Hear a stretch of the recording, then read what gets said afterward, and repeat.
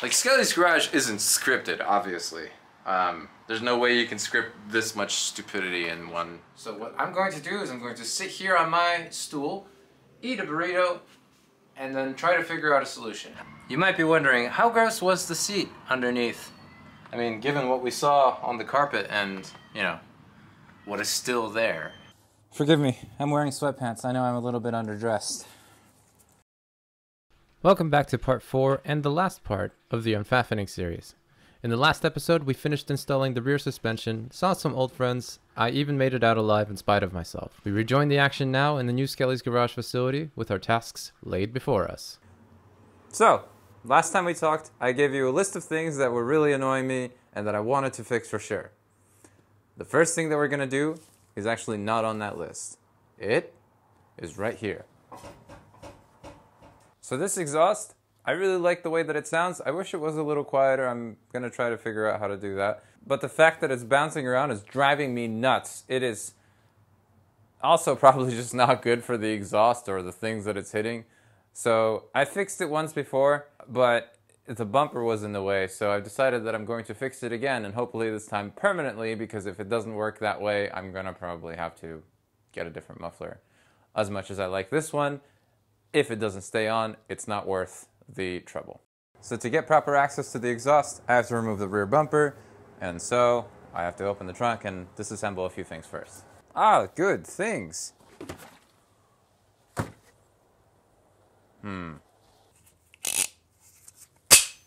Put that on later. I'm also f***ing deaf from that, by the way. So on each side there are 3 13mm nuts. Right here, under this guy.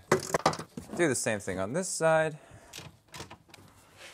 The last one is kind of annoying. I had to get a different wrench, a smaller one. Give it back! Give it back! It doesn't want to give it back. Well, I guess there's... Oh no.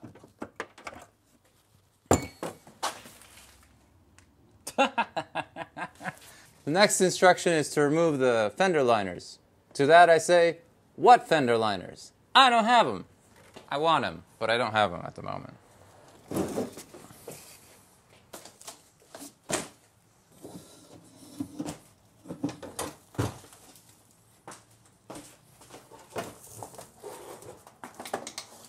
Alright, well, we did our best.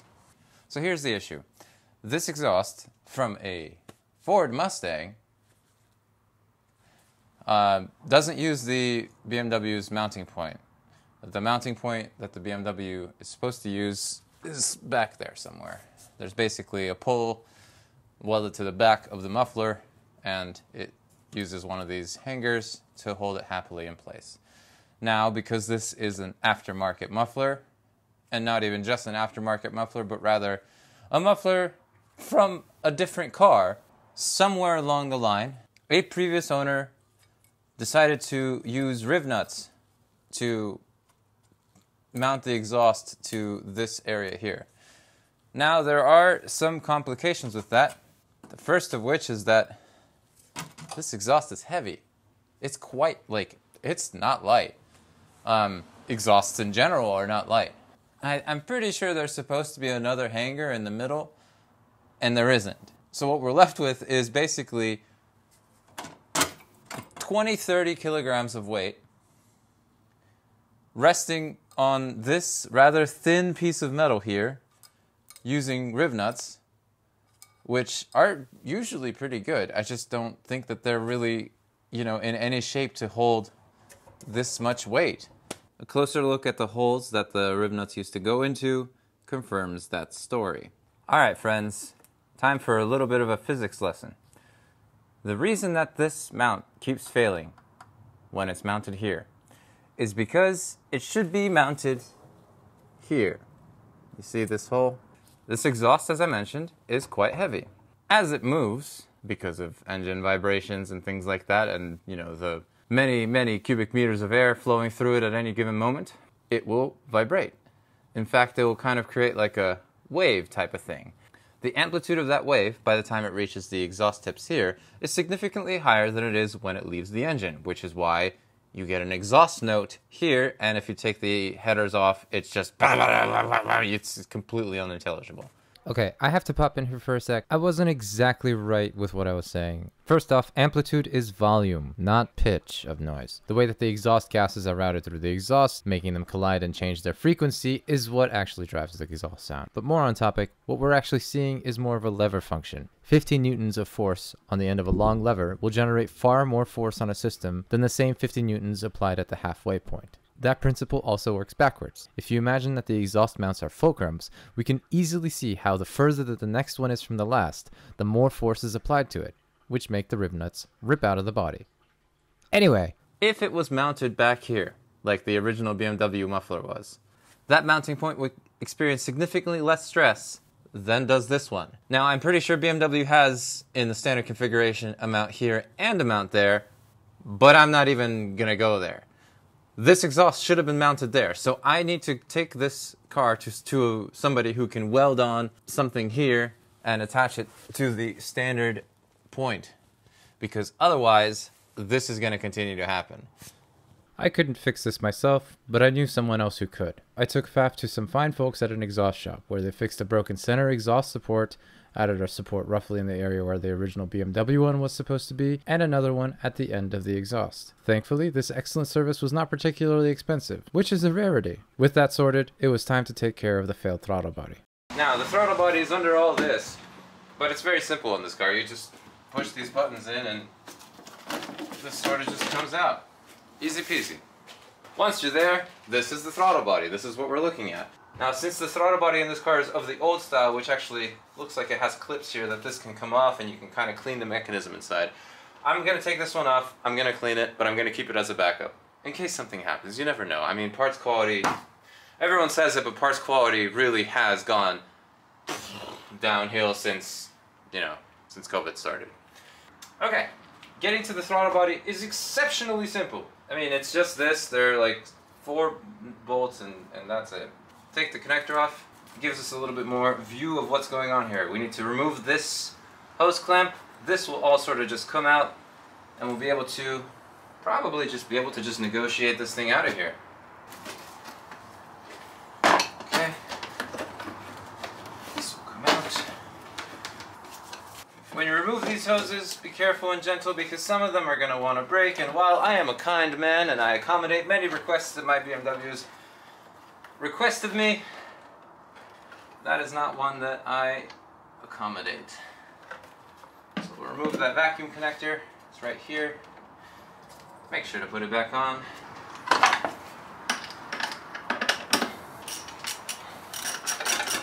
Now that the bolts are loose, we're just going to manually remove everything, but make sure that we have a magnet at the handy because I don't want to lose any of these. It would be a humongous pain in the ass. 1, 2. Are they the same size? Those two are. Alright. I. Still the same size. All of these bolts have washers. They're all captive, so they're not gonna, fall away. But just be careful. Okay. And out comes the throttle body. Easy as that. So like I said, this one is openable. Wow. This is an original throttle body. This was from 2001. This car finished the production line, I think, on the 23rd of April. So, yeah, this actually makes sense. This throttle body went for 196,000 miles. Anyway, we'll put that aside. That's going to be a side project. But now I need to put on the new throttle body. We have a new Continental. Continental. A kiss on the cheek can be quite continental. I don't think they were talking about this one though. The V12 BMWs all have throttle bodies that tend to die. And by die, I mean they get really gunked up, they get gross, so you have to open them up and clean them. For the V8s, BMW originally had basically the same design, but then they changed it. So this is the old design, as we discussed. This is the throttle body that this car left the factory with. But it has the plastic cover here and with the tabs. So you could pry this open and clean it out, which I'm gonna do. But this is the new design, which has a metal tab running across the length of it. Theoretically, you could cut that off. You know, do I want to do that? No. Because then how are you going to secure it again? Right. Shall we give this a clean then? Yes.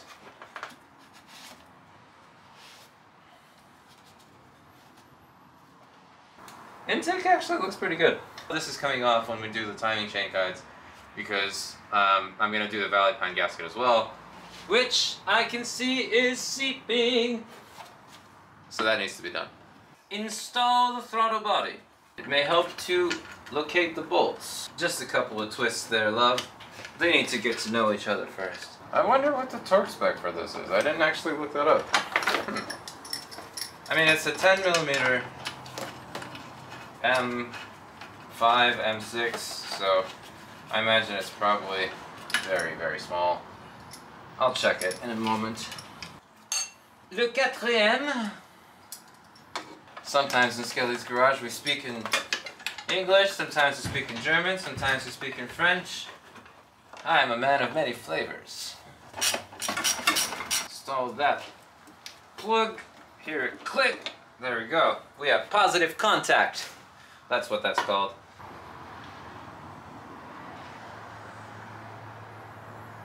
This is what happens when you come unprepared. And I came unprepared. I forgot to write this up beforehand. Like, Skelly's garage isn't scripted, obviously.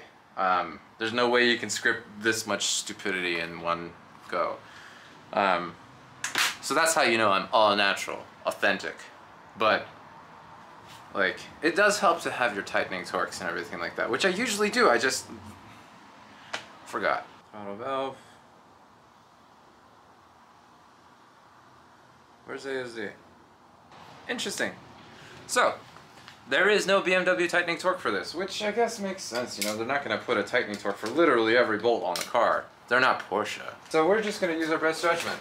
And my best judgment is just a little bit tighter than finger tight. I mean, it's a low-grade bolt. I don't want to have a vacuum leak, but I don't want to break the bolt. So we'll just let it bottom out and then kind of call it good. I love seeing shiny new things in the car, especially when they make the car go better. That's good. Okay, so that's the throttle body done. Reconnect the vacuum hose that we took off here. Alright. And that's this hose reattached. Let's give it the old what for and see if that fixed the issue.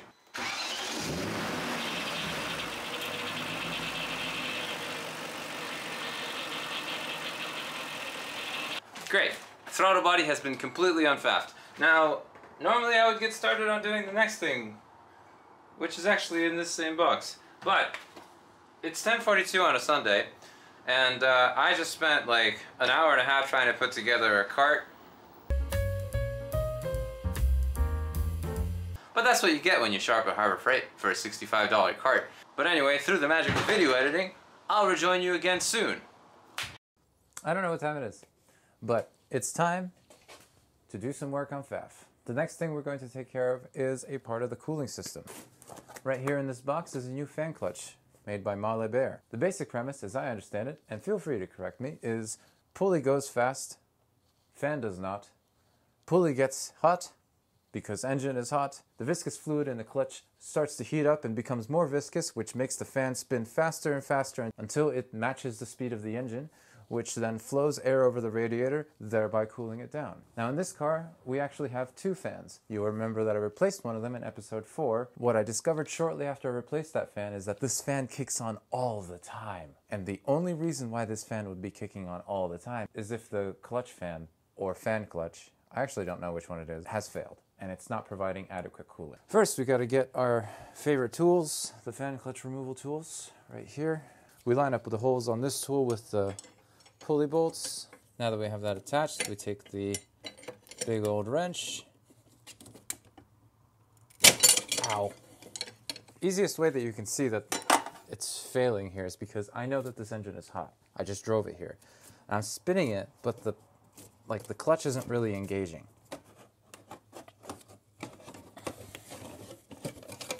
Here is the fan.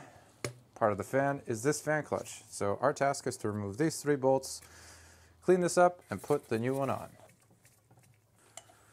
And now we merely pull the fan off, and there we go. Here is our fan blades, and here is the old fan clutch. It's pretty warm. If it's warm, it should lock. And here is the new part, all shiny like. I don't want to put a beautiful new shiny part onto a gross fan, so let me go clean that up real quick.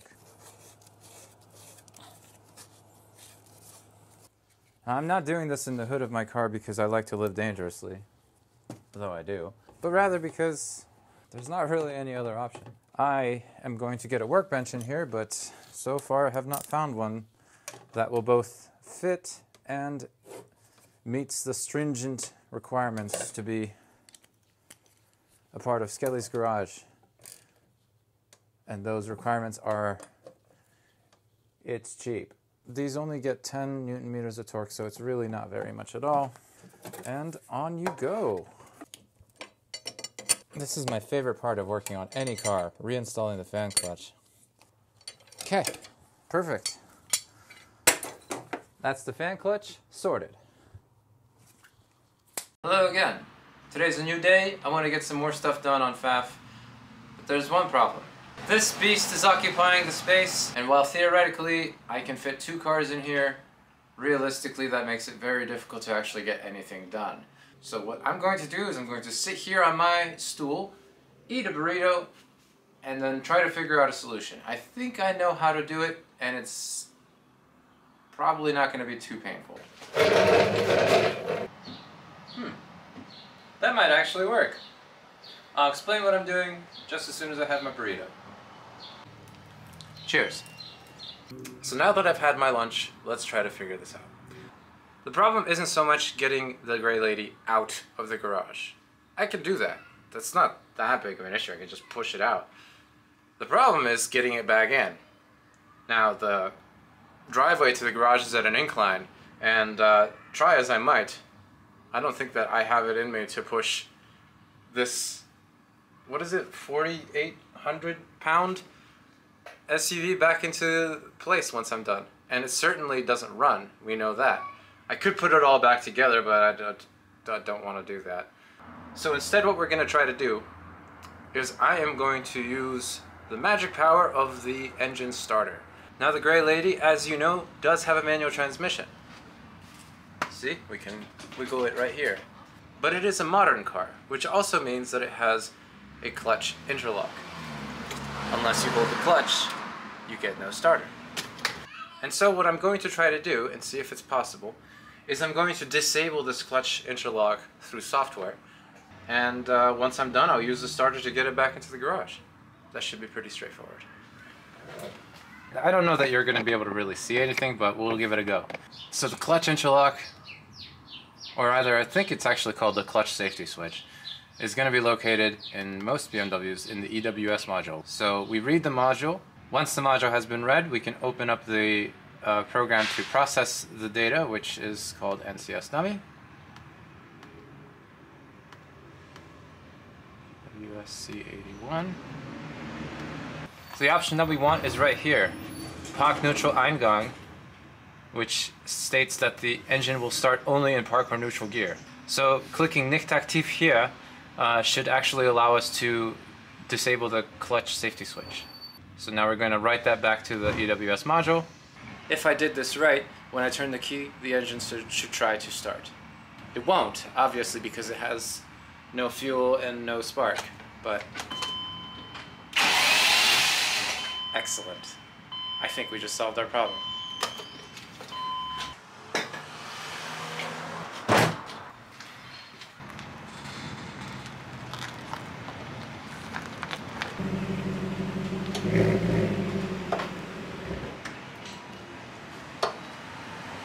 That was not that bad. So out of all of the issues that we have with this car, none of them annoy me quite as much as the handbrake handle.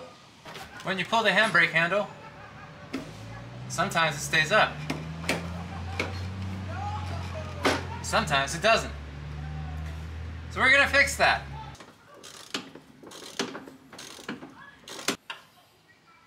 I know you can't see what I'm doing, but I can't either, so.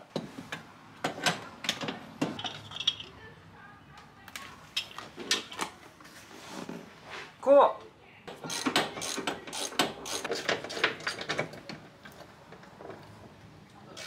Disconnect the clip. Remove it from the car. There we go. Okay. Wow.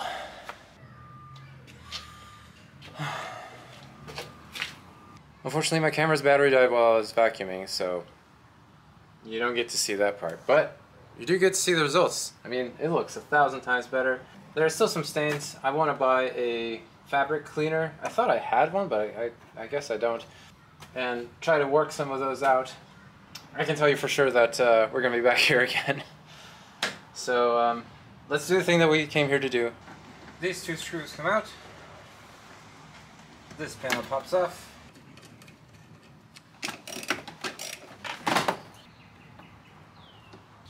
And now, that comes off. That's supposed to give me some access, and yet it doesn't really.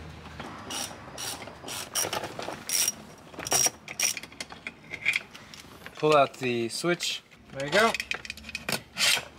And there that comes. They're installed. Let's route the cables. It's hot, and everything that I own that is electronic is just, the batteries are just getting very, very dead very quickly, and it's really frustrating. And then that last annoying one. This one's gonna be really fun. This is a fun trick that sometimes works. Put the bolt into the socket and stick the magnet through the socket. Sometimes it will work.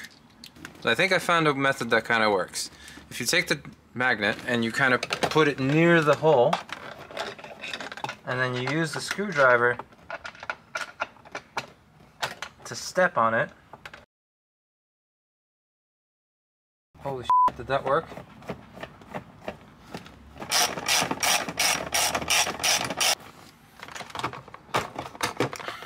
Very good.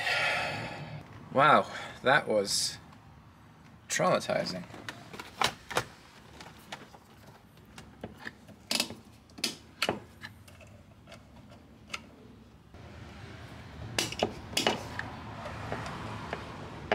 There's our socket.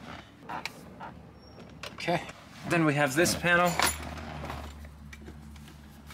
which just pops into place and then is secured. Oh, I broke that. What a dingus. This is, as I've said countless times before, the screwdriver that BMW often includes in car toolkits. Why? Because it is a fantastic screwdriver, and I really enjoy it.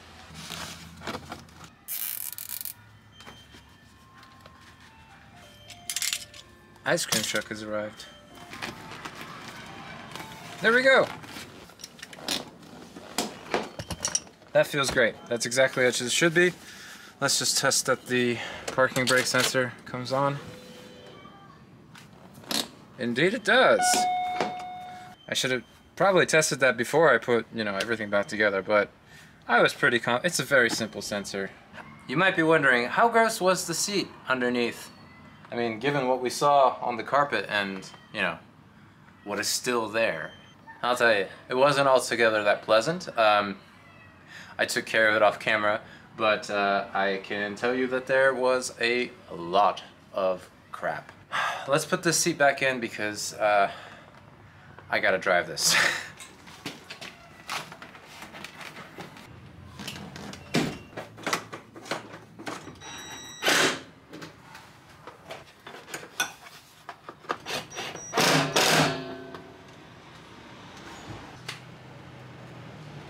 Now it's time to clean these trims and make sure that we put them back correctly.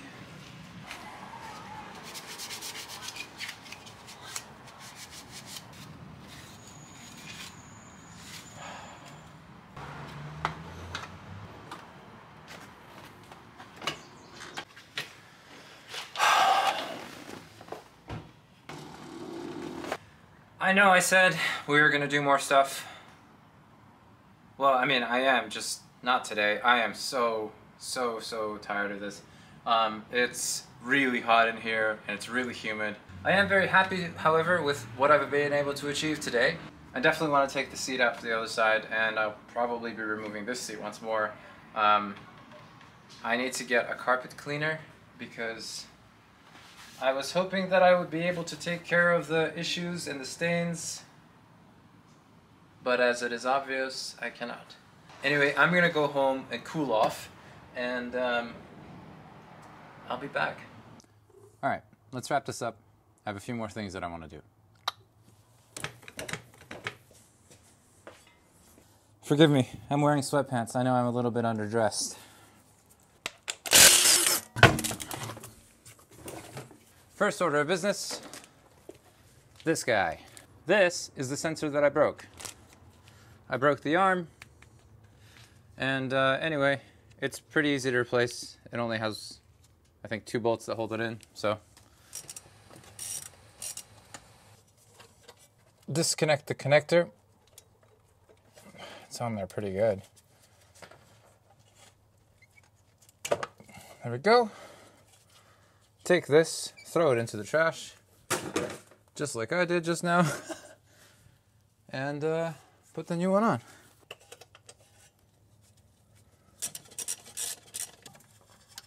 Positive contact. There we go. It's in place. And now, this other dingus. Take off the broken part. After the old one broke, this is all that was left. It really doesn't require very much torque at all. There we go. That's it. Now we should have working headlights. On to the next thing, which is also, like, right here.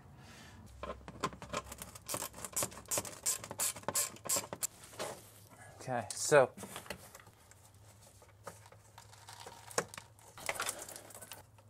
you can pretty plainly see what happened here, right?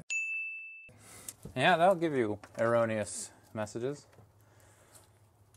So let's disconnect that, throw that in the trash, and connect our new one. And there we go. Look at that. That's value for your money. So I know we've been doing this whole unfaffening thing for a long time now. So I guess let's take score. The exhaust, excellent. I think that the boys at Lou's Custom Exhaust did a fantastic job. I've been driving it around, no signs of shaking, no signs of looseness. It's absolutely in great working order. The throttle body, also fantastic. I didn't show you, but I did reset the adaptations and now it, it works correctly. But I don't have any more engine fail-safe codes. The responsiveness is significantly better. Fantastic. Fan clutch, that's in order as well. That one's a little bit more tough to just directly see the results of. The handbrake lever, I honestly can't believe how much of a life improvement that is. I mean, until I replaced the lever, I had figured out a way to make it stay up consistently, but it was a pain. Finally, the headlight leveling sensor and the washer level sensor, honestly, those are just cherries on the pie. Finally gonna have it working headlights, and I'm finally gonna get rid of that stupid check control that just goes beep, washer fluid low. Now I guess I'll actually know if my washer fluid is low. I do want to say that the car is more or less at a baseline at this point. There's still a lot of things that I want to do on FAF. We've got stuff in the interior, we've got some upgrades coming, but we'll address those in future episodes. As far as what I wanted to achieve in the Unfaffening, I think we're there. The car rides nice, it doesn't have check engine lights, doesn't have weird check controls. It just feels like a car now, which is just amazing. Anyway, as always, let's close out the episode with a big thanks to you, viewer. I really appreciate that you're here. Your support has been just honestly something else. I've really enjoyed making these videos for you, chatting with you guys in the comments section, so let's keep it rolling. And a particular word of thanks, as always, to those who choose to support this channel on Patreon.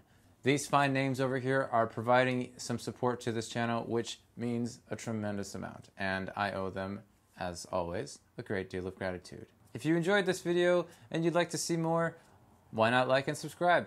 It always helps the channel grow and helps me know that you're liking the things that you're seeing. It pleases the algorithm when I say this, I think.